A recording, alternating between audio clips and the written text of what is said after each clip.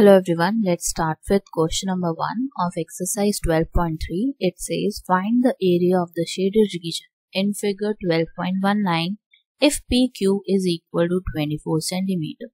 So PQ is given, this length is given, it is 24 centimeter and PR is 7 centimeter.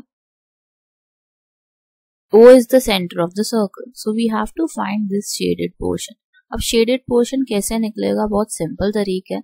देखो सबसे पहले हम निकालेंगे एरिया ऑफ सेमी सर्कल, लेकिन उससे पहले आप देख सकते हो अगर हमें एरिया ऑफ सेमी सर्कल निकालना है the formula is pi are square over 2, लेकिन हमारे पास रेडियस ही नहीं है तो हम आर कैसे यूज करें यहाँ पे.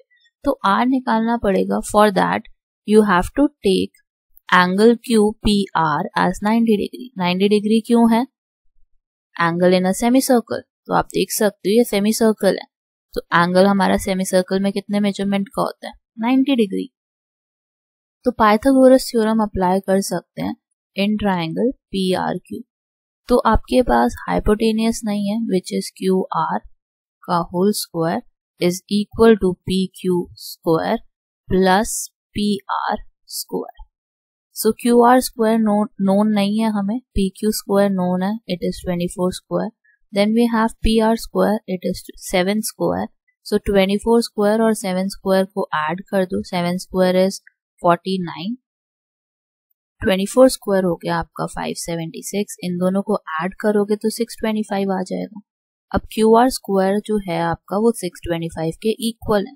और ये जो square है इधर आके लेफ्ट हैंड साइड पे आके क्या देगा आपको? 625. So my QR is 25 centimetre. और अगर आप इसकी हाफ वैल्यू लोगे तो इट विल बी 25/2 सेंटीमीटर, क्योंकि डायमीटर अगर 25 है तो हाफ ऑफ इट रेडियस हो जाएगा.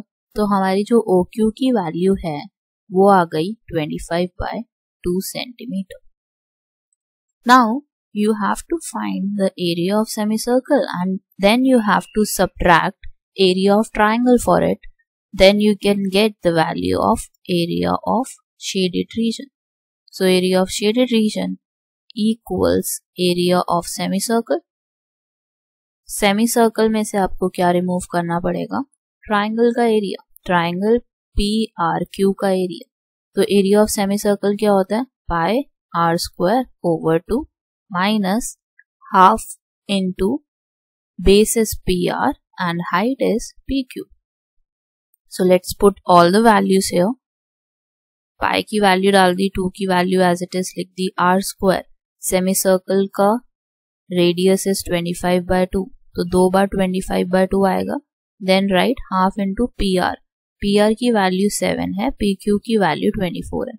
2 को 24 से कैंसिल करो, यू विल गेट 12 हियर. 2 से 22 कैंसिल हो जाएगा, 11 आ जाएगा.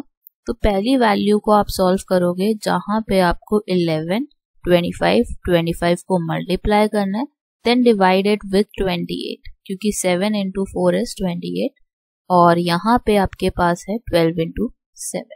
तो दोनों टर्म्स को सिंप्लीफाई करो और फाइनल आंसर निकालो. So the final answer will be 161.53 centimeter square. So this is the answer for question number 1. Please do come back for question number